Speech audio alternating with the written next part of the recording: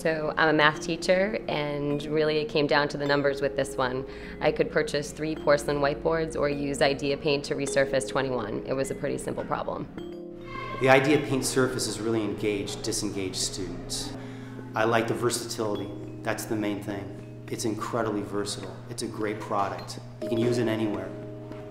As a teacher, we're always looking to have the students work collaboratively. Now, with the whiteboard tables, I'm a part of that process. The students loved it right away, and it wasn't just because you could write on it, because we had whiteboards you could write on.